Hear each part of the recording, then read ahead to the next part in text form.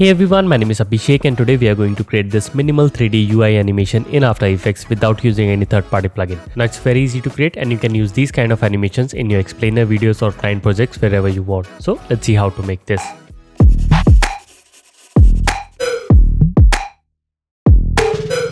Alright, so right now I'm in After Effects and here I've already imported a couple of these videos and it's completely up to you. You can use any videos, images or whatever assets you want. Just import them in After Effects and you're ready to go.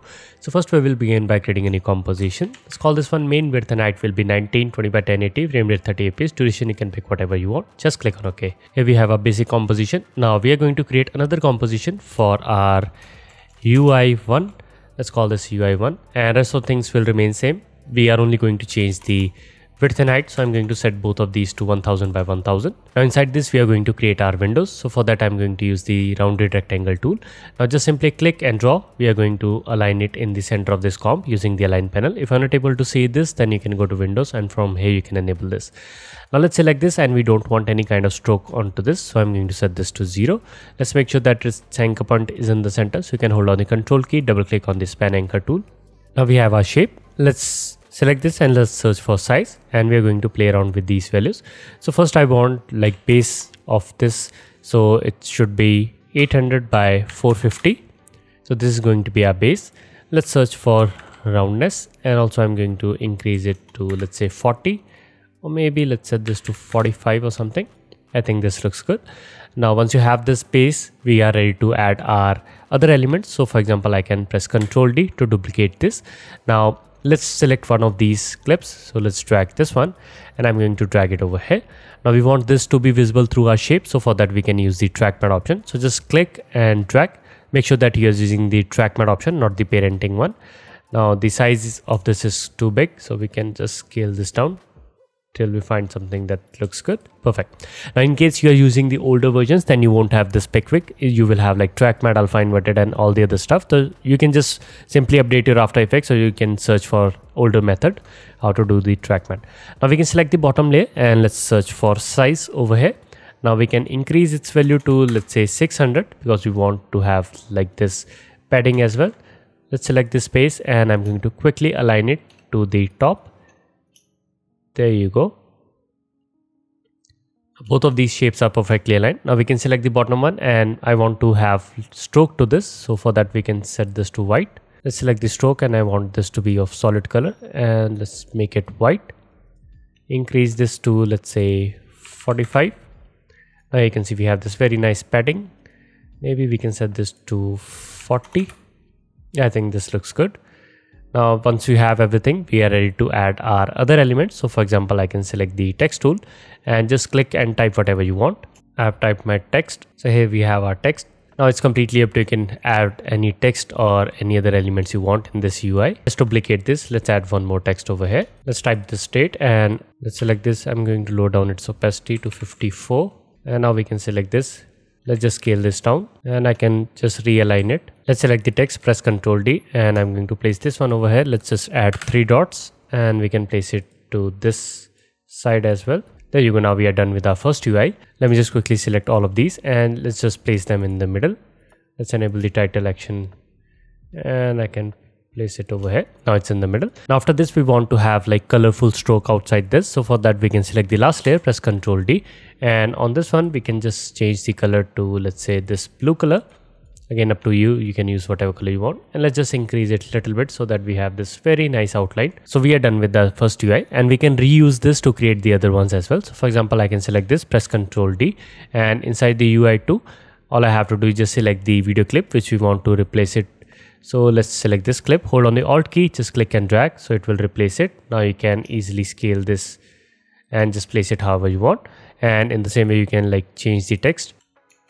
So just change the text and let's just quickly place it over here as well. And you can change the timing, dates, whatever details you have in this as well. All you have to do is just duplicate the UI and replace the video footage and all the other text. So I'm going to fast forward this step till I have for like 4 UIs. So before we continue, if you enjoy my work and you want to support me, then you can check out my Patreon page. Over there you will get access to the tutorial project files, exclusive templates and all the other advanced VFX and CGI tutorials that are available only on Patreon. So make sure to check them out. Link for that is in the description. Now let's continue. So now I have created all the other 4 UIs and we have replaced all the other text and everything. So once you're done with this, we are ready to import everything inside our main comp. But first let's create a solid, and on this one let's apply a 4-color gradient. So let's search for gradient, and we are going to use this one. So just drag it and quickly change the colors to whatever you want. There you go. So now we have this very nice background. Now we can import all the UIs over here. Let's just move them far away because we are going to first create our button. So for that, again, we can select the rounded rectangle tool. Just click and drag, and let's just align it in the middle. Set the stroke to 0. Fill, we can like play with it later on. Let's select this, search for size, and I want this to be, let's say, 800 by 150. Let's select this, search for roundness. Let's increase this to 40. Now you can select the text tool and just type whatever text you have. So here we have our text. Now we can again apply the 4-color gradient onto this shape layer as well. Just move these closer and just change the look of it by playing around with different colors. So now I have changed the colors and this looks good. We can maybe select our text and just make it like black and also change its color to white. I think this looks good. So we are done with this. Now we can make both of these layers 3D, and also let's make all the UIs 3D as well.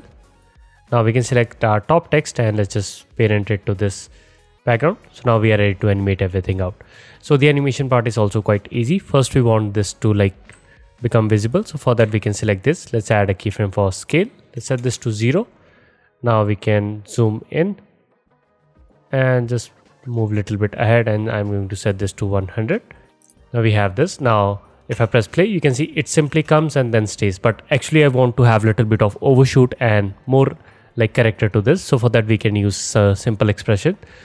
So you can just go to this motion script website, and if I scroll down, we have this expression for keyframe overshoot. Just select this expression and copy it. I will put a link in the description to this website, so you can just go to this. Now hold on the Alt key, click on this stopwatch and just paste it. Once you have done this, if I press play, now you can see our element will have little bit of this overshoot. We can make it more nice by selecting the first keyframe. Press F9 to ease this. Now go to the graph editor. If your graph looks different, make sure you're using the speed graph, not the value graph. Let's change the curve to look like this. Now if I press play, you can see we have this very nice like popping up animation over here. Now we are ready to add our cursor. So for the cursor, we can like draw it by simply enabling the grid. Let's select the pen tool. Let's just quickly zoom in. I can click over here. Let's add one click over to this point. Let's click over here, here and here. Now we can select this and let's just change the cursor to whatever I want. I can make it black and just increase it. There you go. Now we have our really nice cursor. We don't want to see the grid. Let's hide this. Let's make sure that its anchor point is in the center. So select this, hold on the control key, double click on this. Now we want it to animate and just click on our item. Let's press S, just scale this down. Let's press R to give it a really nice angle. There you go. Now we can animate it by adding keyframe for position. Now in the beginning, we want this to be down below over here. Now at this point, it can come in. Maybe we want it to like come up little later, somewhere around here. Let's select the keyframes, press F9. Let's go to the graph, and I want it to like look something like that so that it is coming in quick.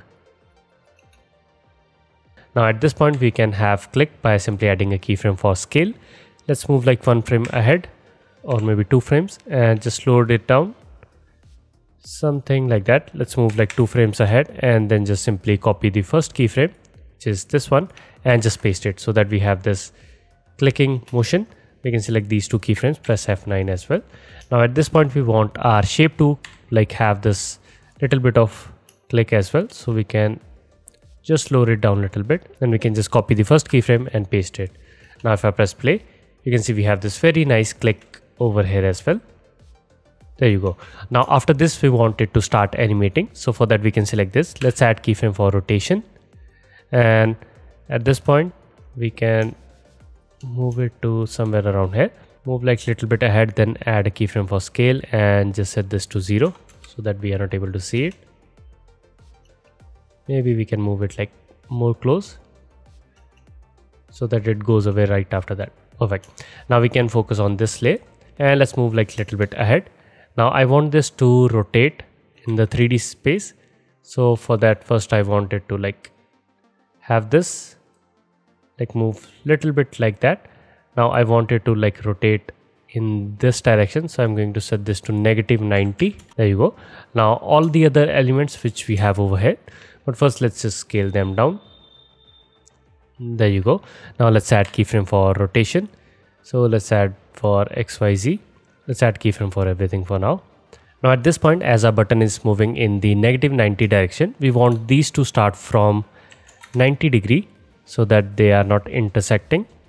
Let's set the Y value to 90 for all of these. Now we can move a little bit ahead, so somewhere around here, and just simply move them out. So for that we can add keyframe for the position as well. Let's press P, let's add keyframe. Let's move them in the beginning. Now again we can press U. Now let's select the first one, and we want it to like move in this direction only, so we can like rotate it over here, then just simply change its angle, and maybe we can move it like that. Now just simply click and just move it to this side. It's up to you, you can play around with their values. Now if I press play, you can see we have this motion. Perfect. Now let's repeat this step for all the other UIs as well. So this one as well, we can just simply set this to, let's just rotate it at a nice angle, and we can move it down below. Maybe we can place it over here. Let's give it more space. Now let's select this point, and we can move it to over here. Just play around with these rotations, and at last let's select this. Let's move it over here. Now we are done with our placements, and let's play around with the easing. So we can select these two keyframes, press F9. Let's go to the graph, and we want this to start like really slow, and at this point we want this to be like extremely fast.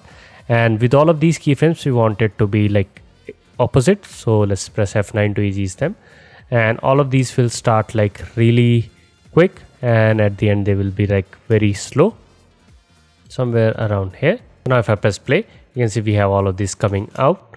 And if you think that they are intersecting, then you can just select one of these, this, and just move it like more forward in the Z space.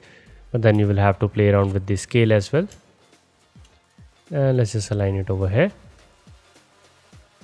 So now you can see it is not interacting with it much. And you can do the same thing over here as well. Let's select this one, and let's just bring it more in the Z space so that it is closer to our UI. Now let's just scale this down and just place it wherever we want. So now it won't interact with this as well. Now at last, if I press play, we have this button coming in, then it clicks, then it flips. And at this point we can have our text as well. So just simply select the text tool.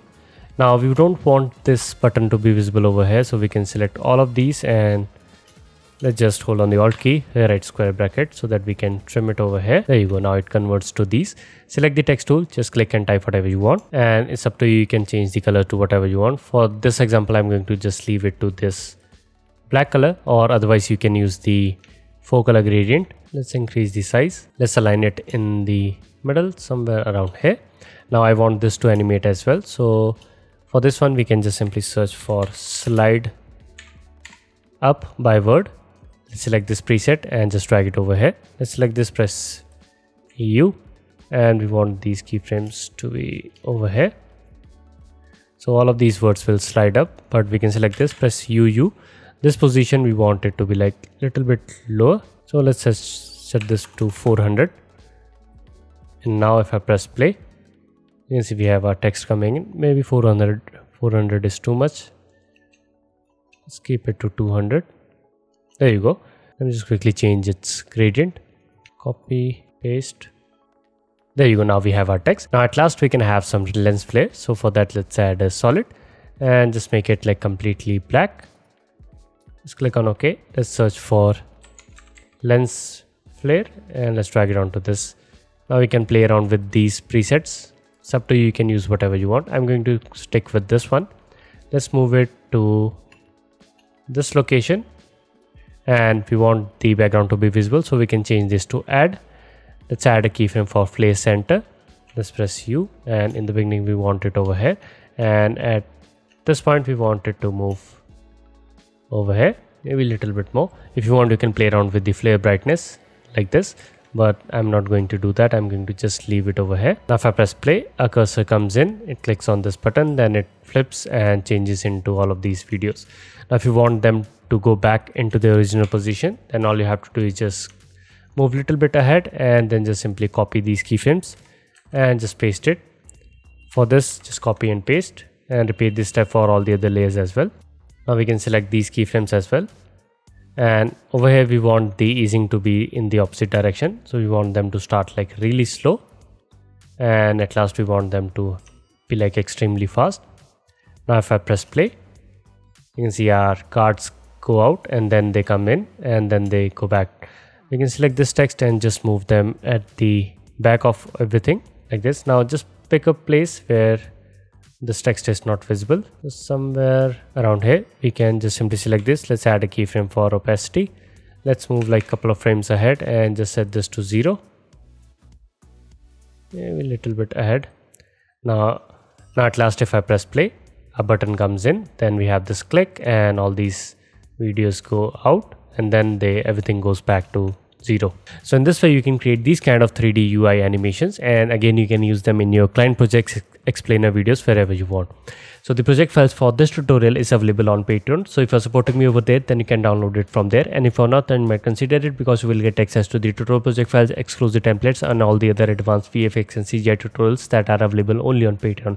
So make sure to check them out. Link for that is in the description. And with that being said, my name is Abhishek and I'll see you in the next one.